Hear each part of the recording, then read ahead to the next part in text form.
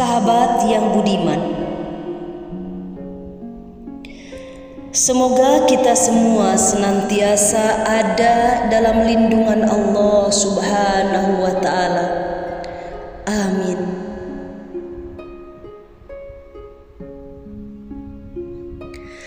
Di kesempatan yang berbahagia ini, saya akan berbagi suatu kisah nyata yang dialami oleh seorang anak perempuan, di mana anak perempuan ini sama sekali tidak mendapatkan kasih sayang dari orang tuanya sendiri karena suatu kekurangan. Lalu kekurangan apa yang anak itu miliki hingga orang tuanya sendiri tidak mengharapkan dirinya? Mari dengarkan kisahnya. Semoga menjadi pembelajaran untuk kita semua. Amin.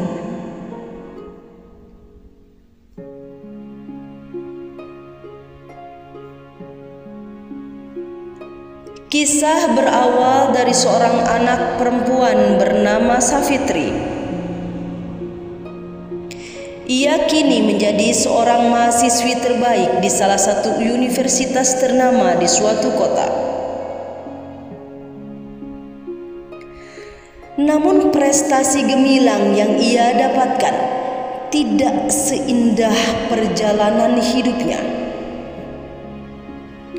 Safitri sangat terpukul dan sangat sedih kala ia mengetahui bahwa orang tua yang selama ini merawat dan menjaganya bukanlah orang tua kandungnya, melainkan orang lain yang tidak ada hubungan darah dengannya.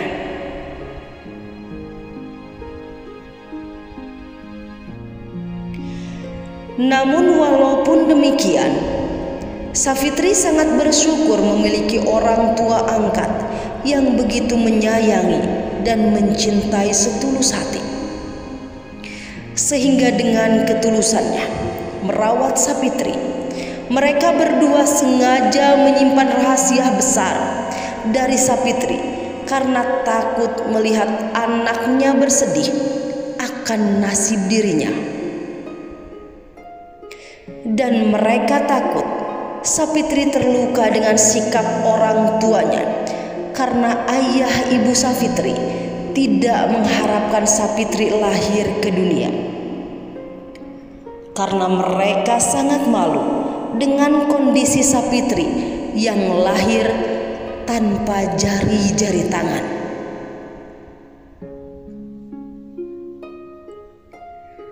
Banyak sekali orang tua yang membesarkan dan berusaha merawat anaknya walau apapun keadaannya.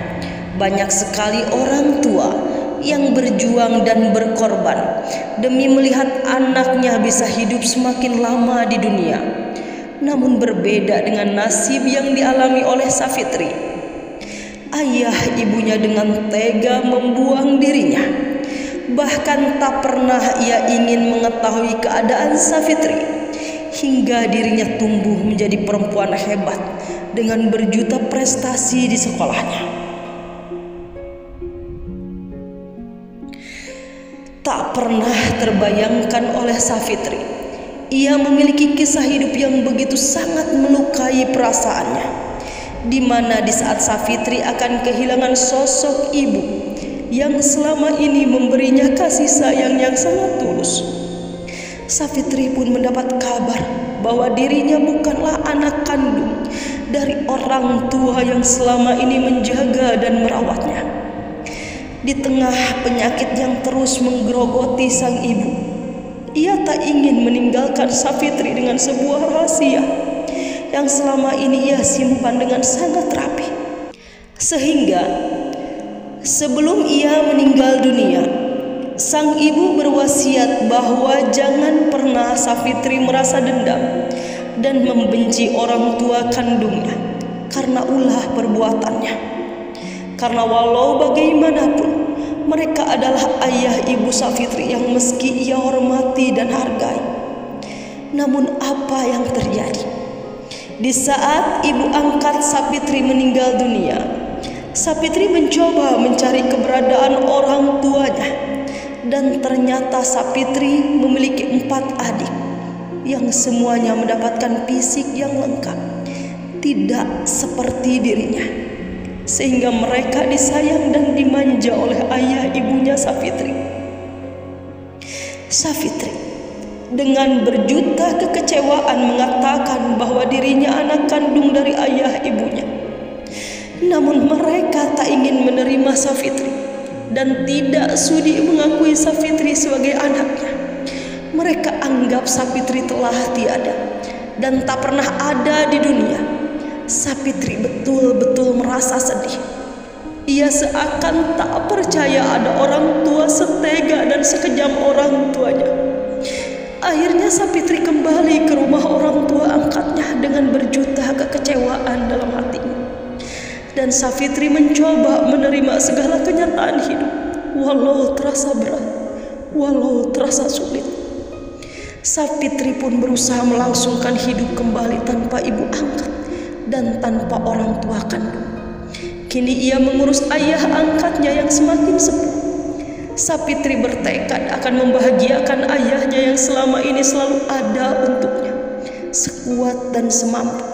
Safitri berjuang keras demi membanggakan ayahnya. Demikianlah sahabat, kisah nyata paling mengharukan yang terjadi kepada seorang anak perempuan yang tidak diharapkan orang tuanya karena suatu kekurangan. Semoga kisah nyata ini memberi kita suatu hikmah dan pelajaran bahwa jangan pernah terpikirkan di benak seluruh orang tua di dunia untuk membuang atau menelantarkan anaknya, walau apapun kondisinya. Mungkin saja anak yang kau anggap lemah, anak yang kau anggap penuh dengan kekurangan, anak yang kau anggap tak mampu untuk bisa sukses di kemudian hari, mungkin saja dia akan membahagiakanmu atau menyayangimu kalau orang tua membutuhkan kasih sayang dari anaknya di masa tua nanti.